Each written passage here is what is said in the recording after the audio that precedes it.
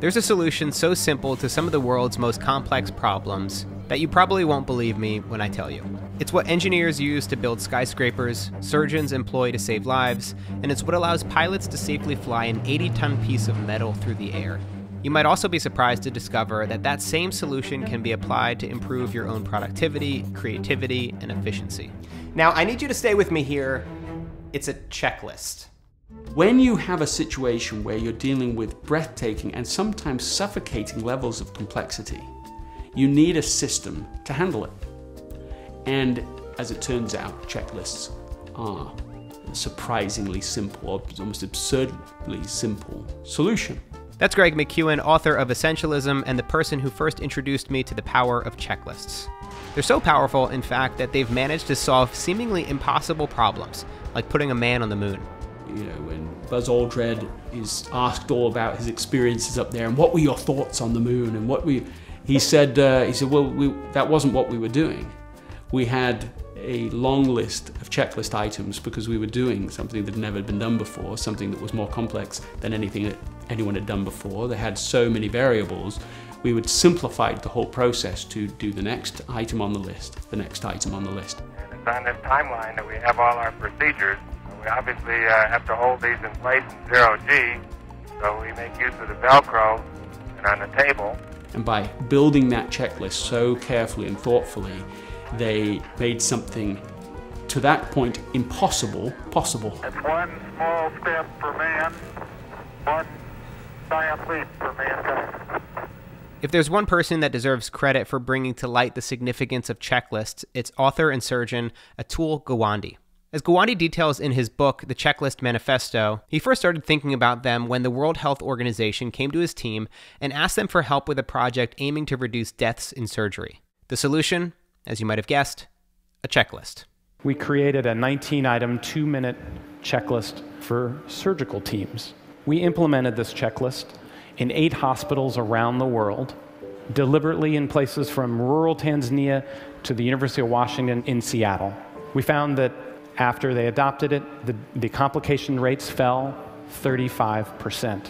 It fell in every hospital it went into.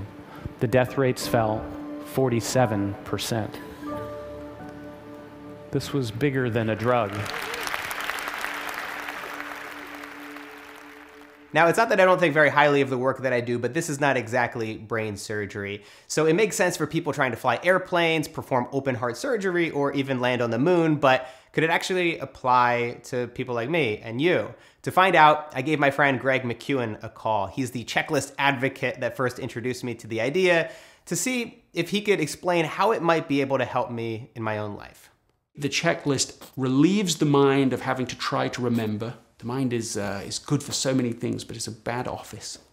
You know, it's a bad place to try and store things that you need to remember constantly.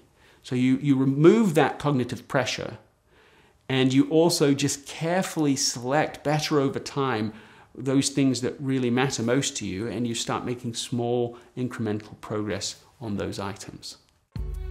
I'll be honest, I don't find myself too cognitively overloaded these days. Joey. But I was ready to give it a shot.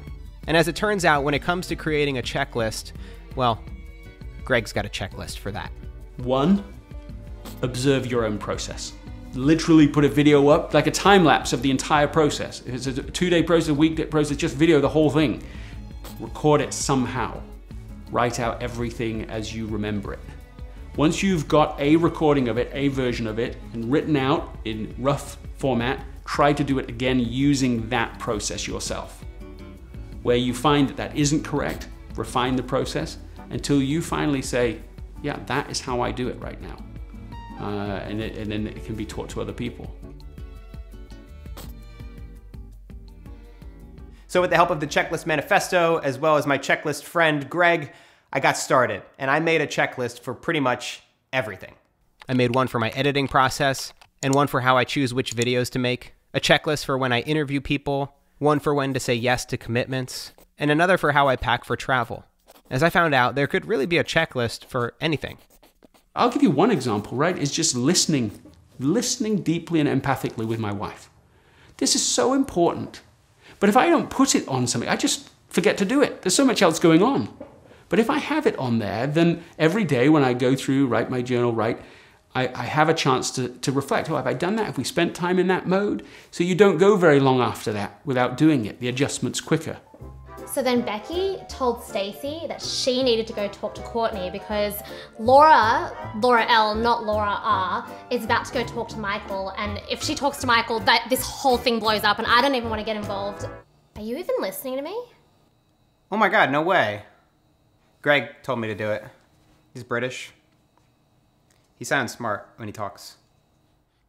Okay, as you can see, I went a little bit overboard. What can I say? I got excited. But even experimenting with this for a short period of time, I've started to see the benefits of something as simple as a checklist. As Dr. Gawande says, it's really about the things that get forgotten, overlooked, or missed.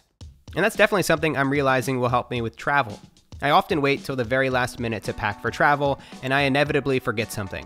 Whether it's charging my Bluetooth headphones, adding shows and movies to my iPad, or even packing my toothbrush. So in order to create the most effective travel checklist, I literally packed up all my stuff as if I were going on a trip.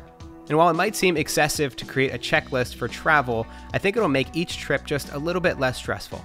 And I won't constantly be thinking about all the things that I probably forgot. And as I started to put together my checklist for filmmaking, I started to remember all the times that I've actually made mistakes. I've been making videos for over 10 years, and I'm sure I've put well over 10,000 hours into the process of filmmaking.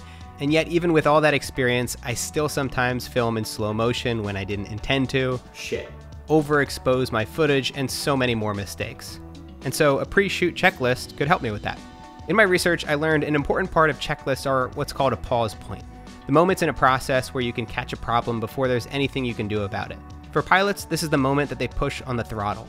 For surgeons, it's before the first incision. For filmmakers, it's right before you hit record.